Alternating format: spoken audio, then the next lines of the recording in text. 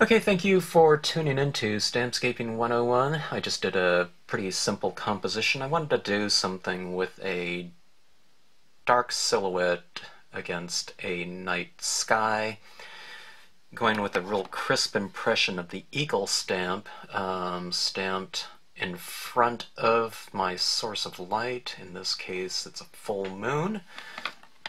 Um, there's always the composition within any kind of scenic stamping, but the thing that I was trying to go for more than anything was the kind of contrast of a really soft light against the foreground of, in this case, the subject matter, which is the eagle. I don't know if it's a subject matter, but it's definitely the focal point in the scene. So getting that kind of that glowing orb look in the scene and reinforcing the idea of that as a light source by bringing in some pigment ink and white gel pen dots over the various objects and areas within a scene. Okay, so this is more about the light to me than it is about, say an eagle.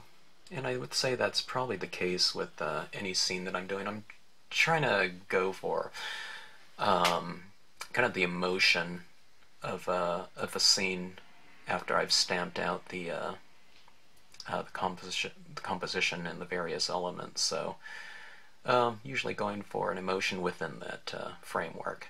And I like the idea of soft light, and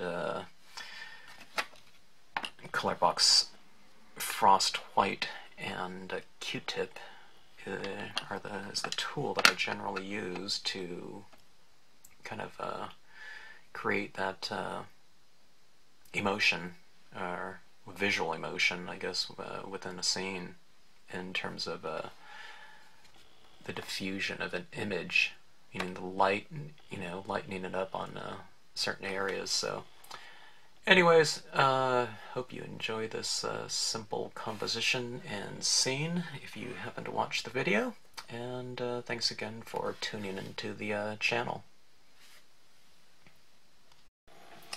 Okay, just a quick scene here today. I want to have a moon kind of as a background, illuminating some trees, and we'll have a eagle in silhouette flying in front of the moon for dramatic effect. And what I was doing is I was trying to think of what color I want my impression to be in. Just the basics here is if I stamp out this moon in something fairly dark, if I want to have this silhouette in front of it, the darker I stamp this, the more kind of a dark image in front of it will tend to kind of blend in to the background. So that being said, you'll want to stamp out your image, background image, accordingly, in terms of whatever color you're using and what value you use it in. I went with a dark blue here, but what I'm going to do is I'm going to take a Marvy brush marker, and this is it's a manganese blue, but I think I re-inked it with a salvia blue, which is a light blue. Anyways, these brush markers here, they call the Marvy pads matchables because the colors of the pads match the pens, but they don't have all of their pens in pad form. So I didn't have a number 36 manganese blue to re-ink it with, so I just did it with another light blue. And just to recap, you just take the back off here and you can fill this in with some re-inker fluid. So if you don't have the color that you want, instead of just tossing your pen out, if the tip is still good, just re-ink it with some color that's close to it, and you should be able to get somewhat of a second life out of it.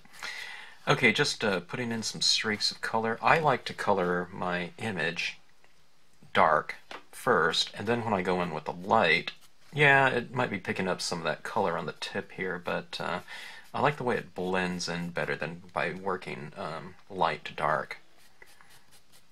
If this is all stamped in a light color and I put like a streak like this across it in a dark pen, when you stamp it out, you'd see that real distinct dark swipe. And I like it to, I don't know, transition a little bit more than having that look, you know, real sharp marker lines within the image. Okay. When I do this type of blending, I really don't know what to expect. Sometimes I do all this coloring, I stamp it out, and oh my gosh, it's still, you know, all dark, it seems. So, don't know exactly what this will look like. Okay, now I'm taking this paper towel, it's a dry paper towel, and I'm kind of wiping off some of the ink around the moon, and what that will hopefully do is it'll give that, my impression, kind of a softer, I guess, line where the moon is defined by that dark surrounding area there. And so hopefully it'll look kind of, it'll kind of push the illumination idea further. Alright, now, let's see, should I go center? I'll do this one centered. I won't do kind of the rule of thirds on this one. Sometimes I do things kind of real centered for dramatic effect. Okay, large stamps, of course, get pressure across the surface.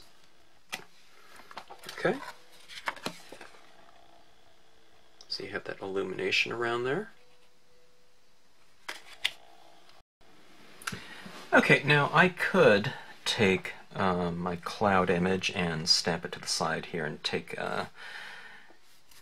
the textures of the clouds out to the side, or I could just take this image right here again and use the sides of this, you know, for kind of a fill-in purpose. And I think I'm just going to do that. I think that's all that's really needed here. Okay. Inking it up in a similar fashion. Going with that memento, dark blue, putting in some streaks of this pen ink.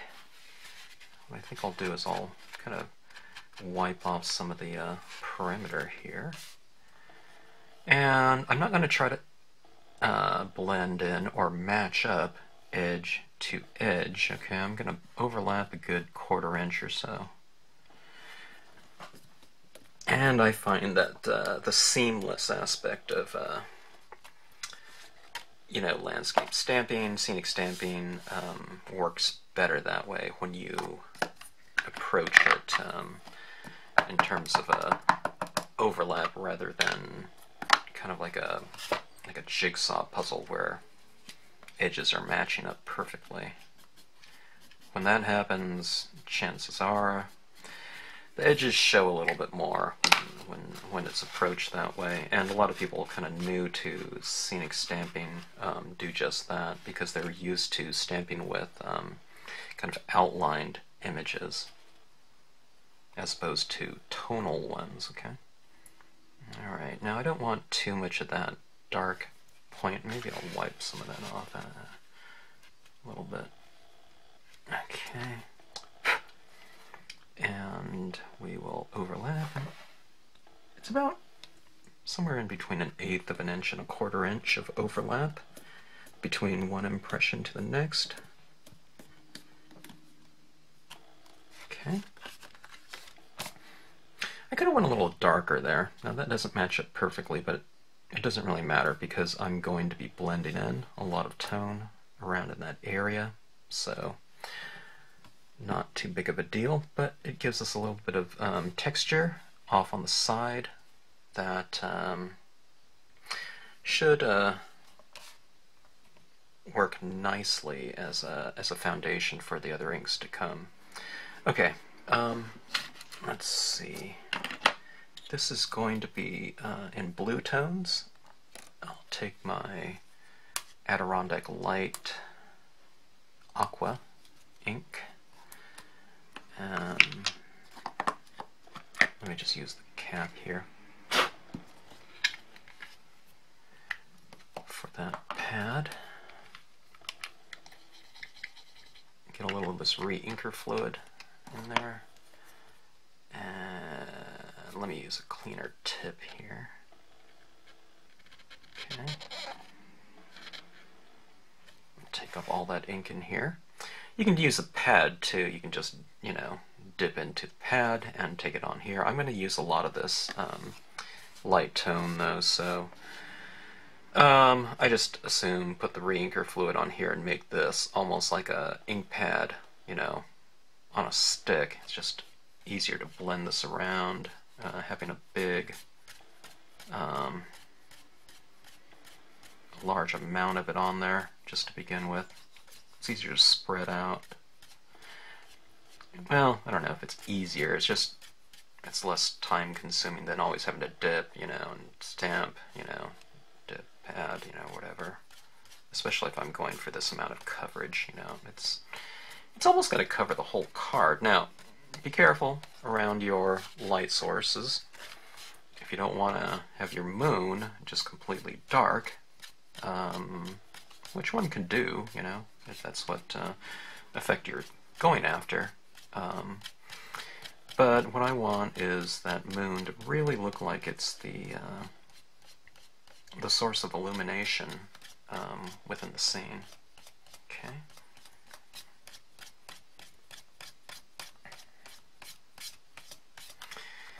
All right.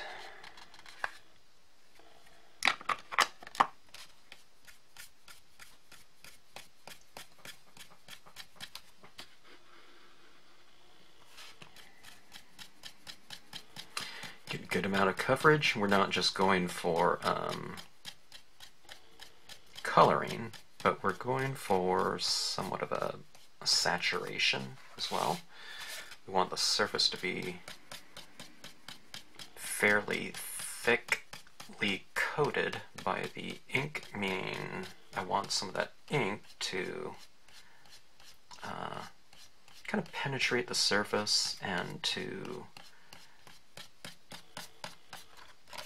kind of saturate the pulp of the paper a little bit so that the inks to come, which will be incrementally darker each time, will blend into the previous color a little bit easier by having, you know, this is not wet to the touch, but, you know, the pulp of the paper is starting to absorb, you know, a lot of that ink on there, so that's one of the biggest tips I can give in terms of using this technique. Okay, let's go up to a medium blue. Let's try this Bahama blue. Memento. It's real similar to the light blue by Marvy. Okay, and dye-based inks, not the quick-drying ones like you know, like an alcohol or watercolor pad or something like that, but you want kind of, you know, regular dye-based ink for this process. You don't want something that's going to kind of set up, you know, a second after you lay it down, okay? So just regular dye-based inks right now. Okay, now I'm being real careful around my moon still. If I don't want that moon to just completely disappear into the background in terms of making it dark, then just be careful about it, especially with the darker, you know, tones you know, I could go over that moon a little bit with, you know, some of that lightest color, which was the aqua, and we'll still be able to see the moon, but, you know, when you start moving up into these darker tones, just, you know, approach the motion of your application a little bit more, you know, carefully, and selectively, okay? And also, you know, I like to go for some variation, so you might want some of that lighter tone in there, so I might not touch certain areas, and, you know, this is going to give it more of a streaky kind of look in terms of the oscillation of light and dark. We have light, you know, dark, light, dark. You can do that in these streaks as well. You don't have to have it just all one tone or something like that, okay? And that variation can potentially add to the visual richness of a given composition. If you add, you know, if you get down, you know, through to the final step in your scene as far as coloring goes, if you ever want to go back and add more of a previous color, like, you know, it's too white in there for me, or too light, you can always go back in and add more color, just right over the top of the darker ones, but just increase the amount of, you know, previous color.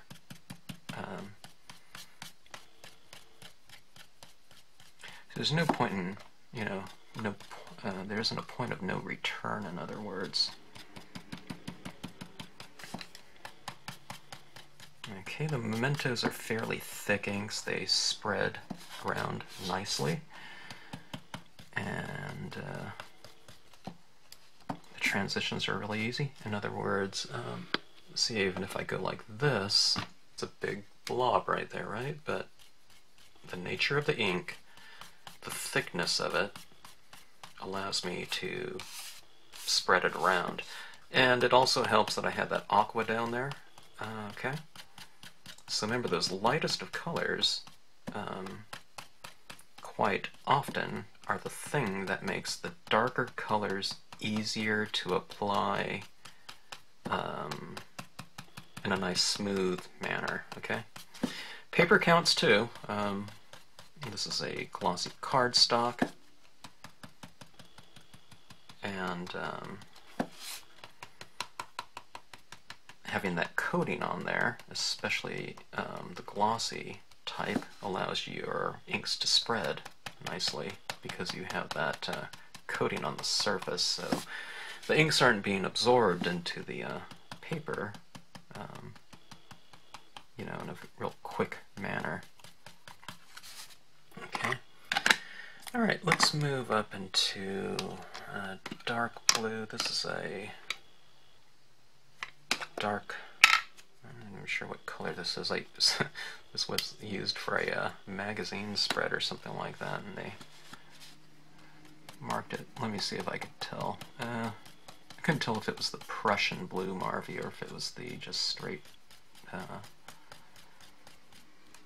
color that they just call blue, you know, which is a kind of a navy blue. Okay.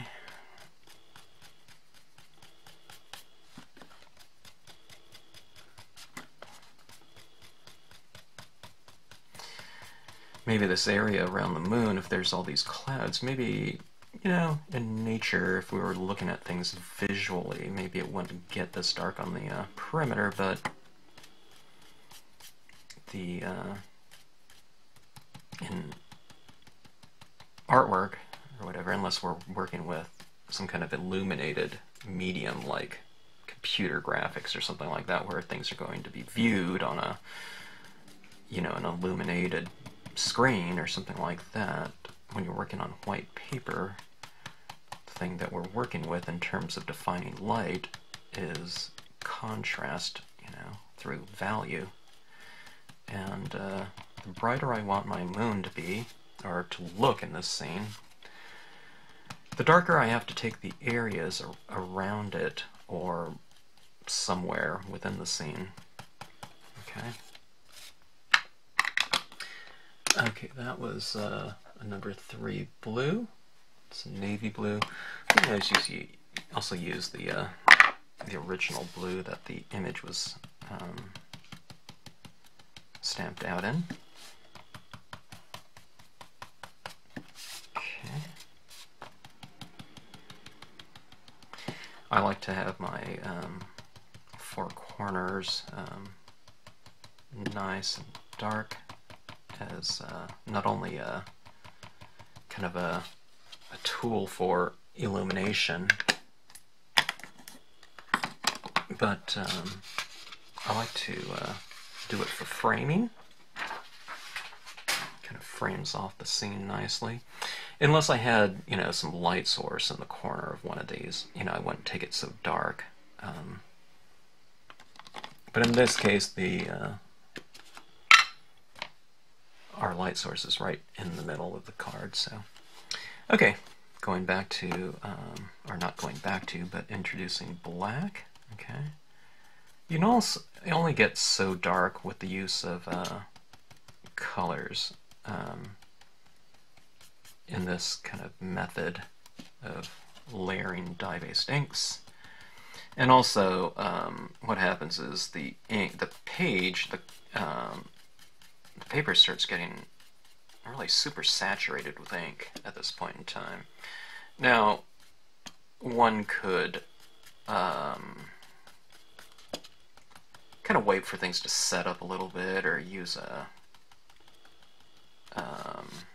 heat gun or something like that, heat tool, to get the ink to set up a little bit more, so that way when you use your darker colors and apply them, they'll stick to the paper a little bit easier. But I don't really like to do that. I want these colors to blend in, and it's not so important to me that, like say,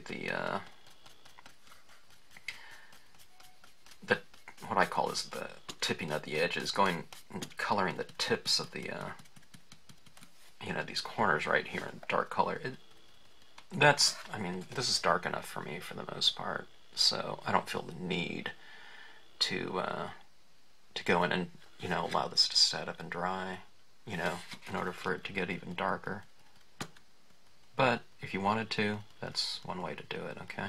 Because what happens is the supersaturation, it gets really soaked with ink, so that when you apply more over the top of it, you're going wet into wet, and sometimes it's almost like you're, especially if you use a swiping motion, sometimes it's almost like you're removing ink, because the current ink that you're using with is more kind of floating on the surface right there, or I streak it across, and it just, it doesn't apply very quickly, which is the entire reason why you're, well, maybe not the entire reason, but a big part of the reason why you're going with so many layers. You don't want it to,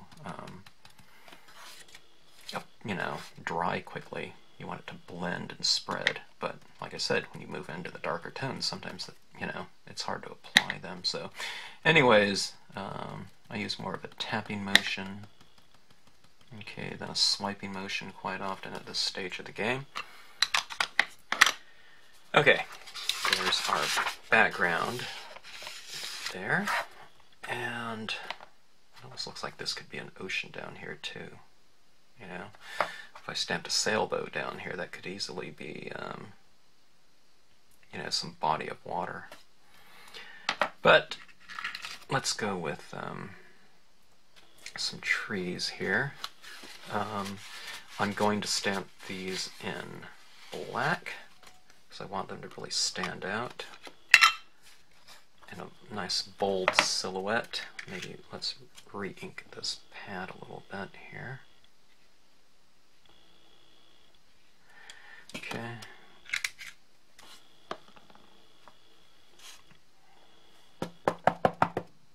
This is a Marby black.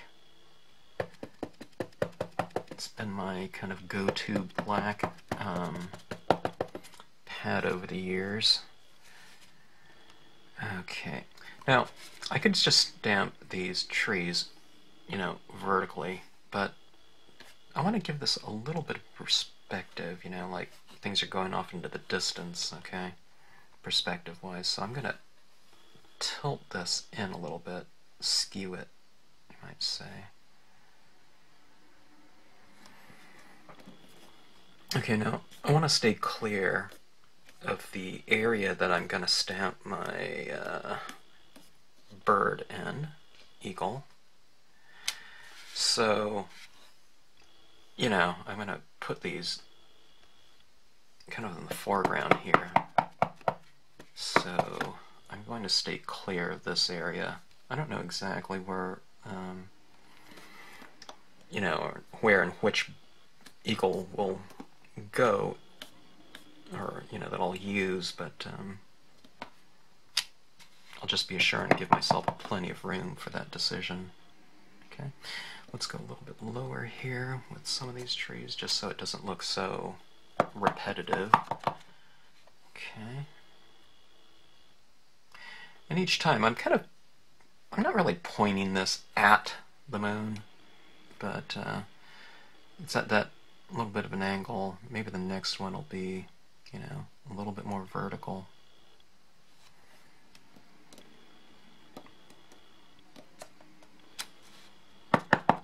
Okay.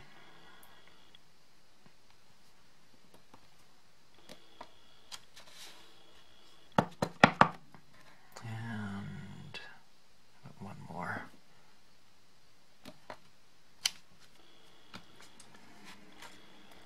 Okay, so we have our row of trees here. Some good illumination there.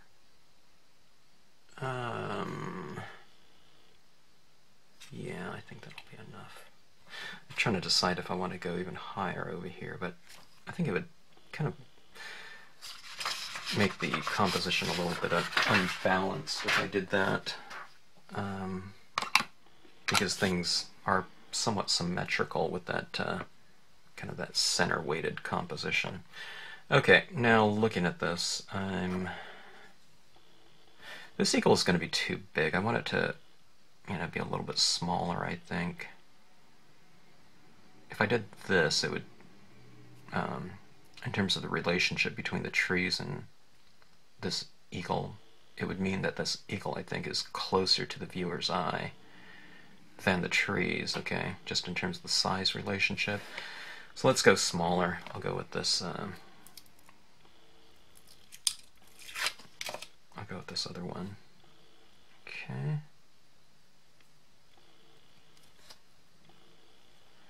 And I kind of have to decide what,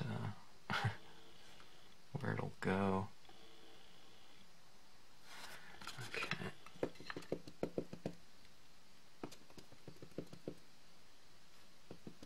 All right.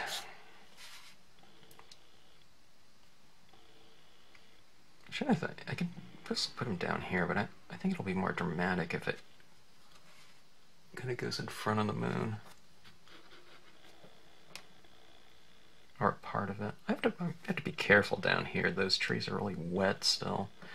It's because of the re-inking, and the impression of those went over the top of a lot of, you know, layers of ink already, so just be careful around in that area. Okay, that's pretty good in terms of the drama, I think. Definitely a focal point, though, huh? Okay.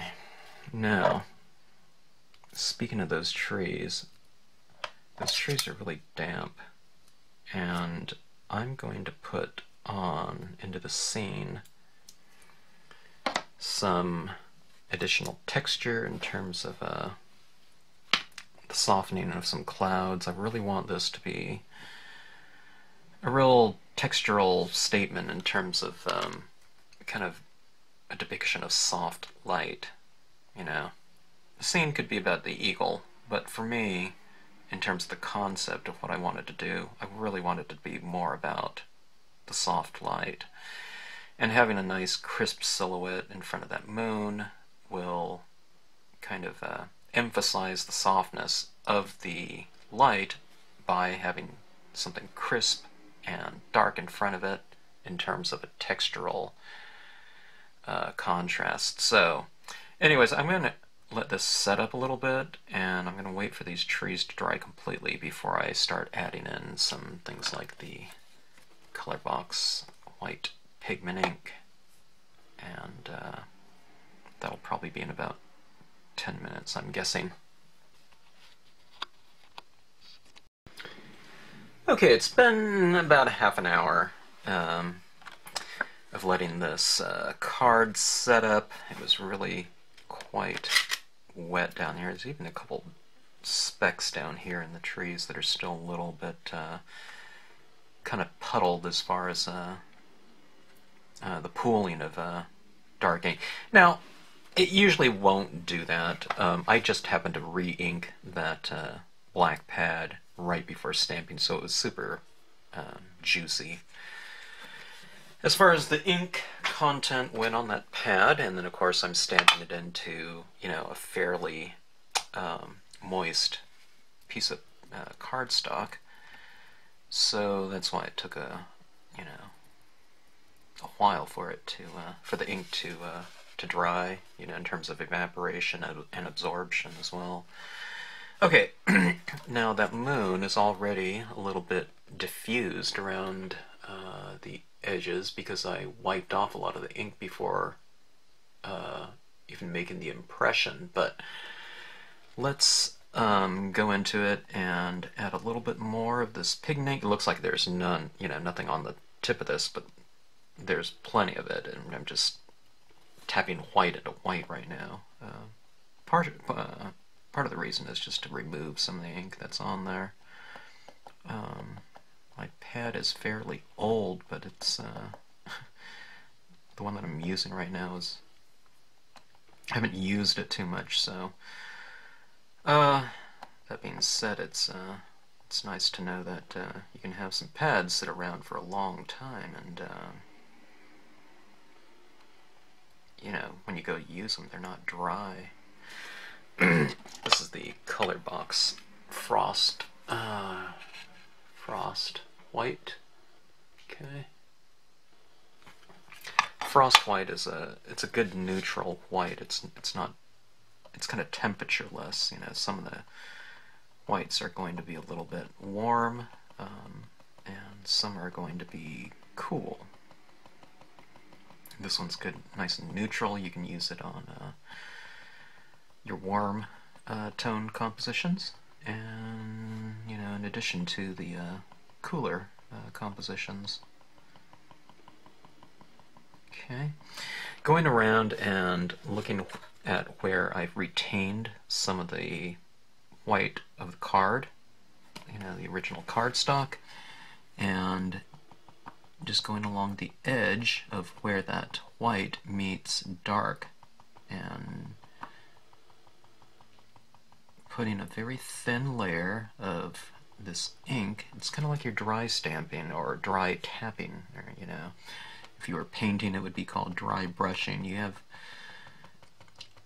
the right consistency of this ink, you know, this pigment ink on here. Not all pigment inks are created the same. I'm not saying that anyone's better than another one, but this one happens to be one that doesn't dry very fast. There are pads out there that dry faster, and I use those as well, but I just don't use them for this purpose. Like a Brilliance pad, those ones are, it's a pigment ink that dries faster. Now sometimes what I'm doing is I'm applying some of this other slow drying one, and it gets to a point when I'm using it this way, in this manner, that I just can't apply anymore, because you know, even if this ink kind of sets up on here a little bit and dries, sometimes if I try to tap more white over the top of it for the sake of opacity, making something lighter and whiter, I start removing some of it down there, and that's when I would use like a Brilliance ink. Faster drying, I can tap it down and it'll stick to the page and dry faster. And that's what I use those ones for, in terms of this purpose. Okay, but right now I want to be able to manipulate what I've laid down. If it's too light or too, and it goes down in a blob, it's easy to remove it or alter it or, you know, fine-tune the look of this ink. Okay, trying to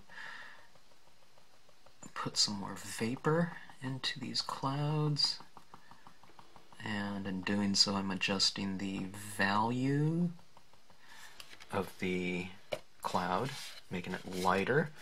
Now this is white ink, but in the manner that I'm using it, it's more of a translucent layer of pigment ink. You can see the colors underneath it.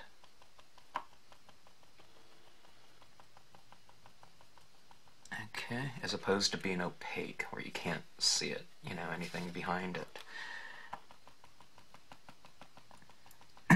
It meaning the layer of ink. Okay, let's see. I'm going to come out here into the darker areas. Sometimes when you move into the darker areas, if you use this kind of application of ink in the darker areas, it stands out and it looks kind of weird. But I do want to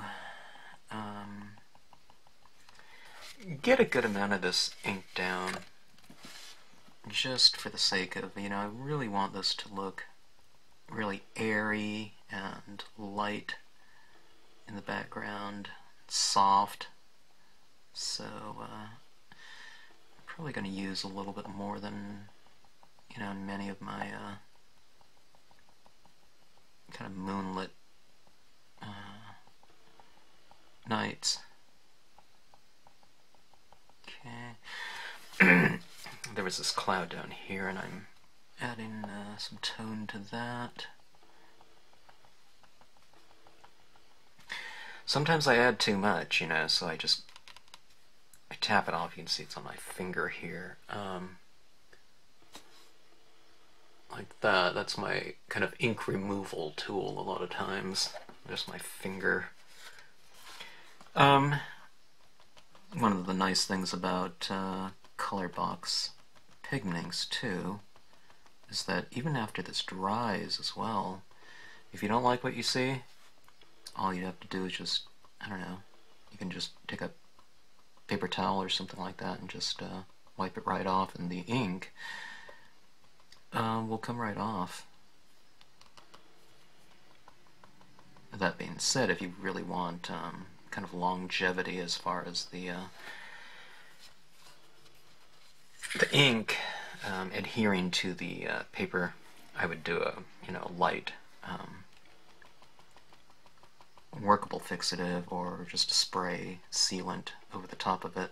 But you have to be very careful that you don't put, you know, spray it too, you know, thick coating. Otherwise, all of this white pigment ink work will kind of disappear. It's almost like spraying chalks or pastels, if you know what I mean, if you've ever worked with those, and if you've sprayed it, you know, to seal everything off, a lot of times the lightest of things, if you put light over dark, we lose that that touch, because the lighter things over the top of the darker things, it kind of turns it from something semi-opaque to almost transparent, where the darker, you know, all you see is dark, and that's what would happen with this pigment ink. So all you do is you just kind of give it some lighter coats, spray, you know, from a distance, don't spray too close, and just kind of lightly coat the surface with that spray. And you can do it a couple times to where it's really sealed off very well, you know. The pigment ink work is protected, and then what you can do because it has those spray coat sealants on there in light coatings. You can go over it with a thicker coat if you want to, just to make the whole thing seem a little bit glossier or whatnot, shiny, if that's the look you're going after. Okay, we have this little area down here. Those streaks of light down there have been created with the streaks of darkness. Let's go in here and add a little bit of kind of vapor type of effect. Now, I've done a lot of tappings with this so far, and I think I've only inked it up once after that initial inking. So this is the second inking, and I'm still utilizing what's on this tip right here. Naturally, my my pad was fairly new, like I said, but what I'm getting at is, you know, the ink that you have on your swab here tends to go a long way. You know, we're not using a lot of it. We're just putting kind of a very thin layer of it onto the scene. Okay, now I'm putting some of this down in this lighter area, that light streak down here, but I'm kind of running some of it into the trees down here as well. And when you put that little bit of pigment ink over the top of a, you know, a tree branch or dark object, what it can look like, because of that translucent appearance, it looks like, it can look like light is hitting those trees right there, and then you're introducing kind of a variation of value into the scene, and the representation of light. Okay. Now I don't think I can illuminate these branches over here without being super careful. Maybe I'll try it, but it's easier to do it where light meets dark, okay? Because I can put a big swatch of white in there and it's not really going to matter. But where it kind of creeps over into the branches, that's where that look takes place. But if I put, you know, white over here, you know, there stands a chance of it looking rather blobby because it's so dark in the background, and that little application of white will stand out more due to the contrast of the area. But I don't know. Well, we'll see. Let's see what I can do. Okay, so kind of a light touch here.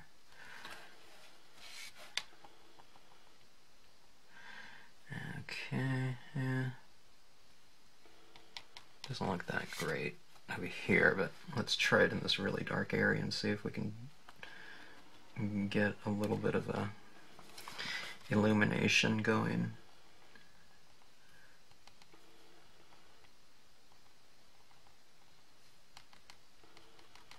I don't know. Okay, I guess see that little bit right there. I'm going to leave it like that, though. See, I'm using more white in the lighter areas, and this one over here, I just put a little touch of it over the top of that. I don't know if it looks good or not, but it's so little that it really doesn't matter too much. Okay. It's illuminating some of these trees directly under the moon.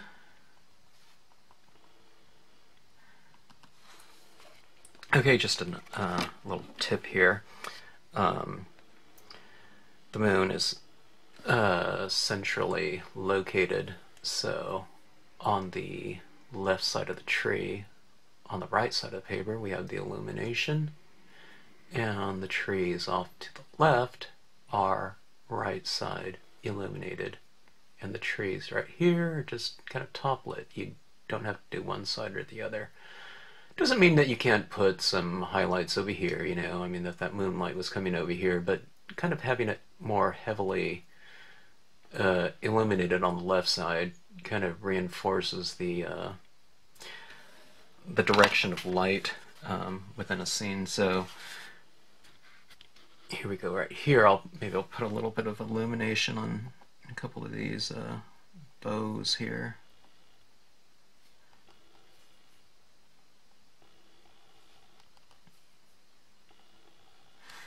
Okay, so we have that going right there, right?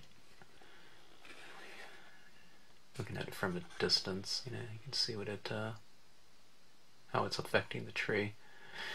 So anyways, light source and reflected light. So you have that kind of dialogue going on within the scene. So it's kind of like a visual dialogue.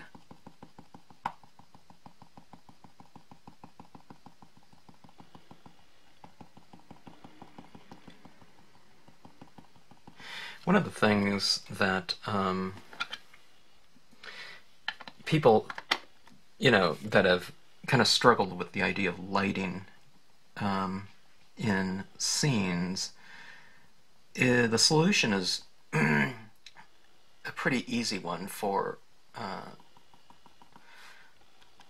guess, this area of difficulty that they've run into, but where they run into the most amount of difficulty, as far as the comments that I've had over the years, is just the simple retention of light areas within a scene. In other words, just slowing down in the application of the medium tones to darker tones, because what happens is a lot of times in a scene like this, you have this something like a moon stamped out, and it's the encroachment of the darker tones into the middle here, so you might have that moon nice and bright, but then it's just dark, immediately afterwards, and they have troubles with that transition right there. So just remember that the lighter colors kind of go, get the closest to the source of light, and then as you get darker, you use less ink and you get less coverage with it, so you have that transition from light to dark wherever your light sources might be. Okay, that's the addition of the light, or soft lighting within the scene. Let's kind of zoom down a little bit here, and let's go with the crisp application of light, and we'll do it the same way. We'll have, this is the white gel pen. This one's a Pilot Choose. I also love the Uniball Signo, but a little bit of a highlight on the top surfaces of things if the object is under the source of light. Okay, so on the tops of my clouds, on the portion of objects facing the light, on the side facing that light, they get a little bit of a treatment of white dots. Okay, there, see that? You can see it right on the tip there, right throughout here. Okay, but what I was getting at, talking about objects under the light source, will get top illuminated. Let's say there's these, these clouds. Not say there is, but there are. These ones will be bottom lit because the source of light is coming from below them, so we'll put a few highlights on the bottom side, and again, this is kind of reinforcing that idea of light, right? If I had an object, right here, like say my finger was a branch, I would illuminate this side of the finger, and if I had a finger right here, illuminate that side. The closer I am to the light source, the more dots you get. The farther away, and in the darkness, the less dots you use, okay? That's just kind of a general approach that I do. And it makes it a little bit easier to do. Now, if you're ever worried or kind of concerned, you know, when using this pen because these little dots can really stand out sometimes. My recommendation is just to try it out. I mean, it can really be very, very effective in terms of the look. My recommendation is just keep it sparse, you know, and it'll never look obtrusive if you just do a little bit. See that right there? There's just a few little dots against this dark background, so those dots stand out more than the dots right in here because it's light against light. But when looking at it like this from arm's distance, those few little dots, you know, if you just put 5 or something like that, it should be fine, you know. It's just a subtle addition to the lighting scheme of a scene. And it adds some great texture to a scene. And if you do it kind of in a very sparse application, okay, it looks funny in one little object, but the thing is if you add that texture over consistently over all of the objects that might have a highlight in it, okay, it won't stand out as something that looks odd. It'll look integral as far as the look of the scene, okay?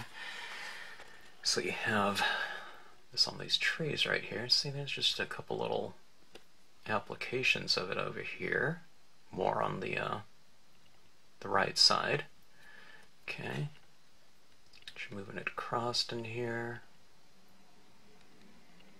Okay, there we go. So there's a bunch of dots, and then you hold it out at a distance. Okay, everything kind of blends in nicely, and it makes sense as far as highlights. I mean, I can hold this pad here, and that little highlight down there is there. Oops.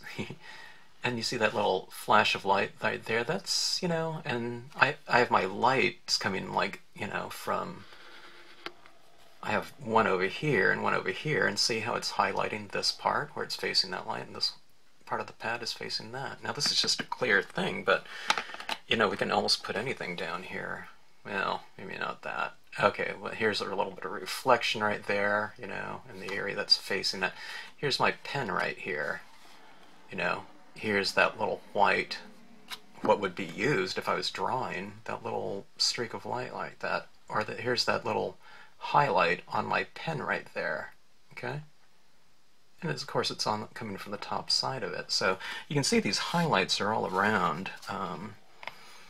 You know, you can kind of just use your objects as like a, you know, reference point on where they might look good.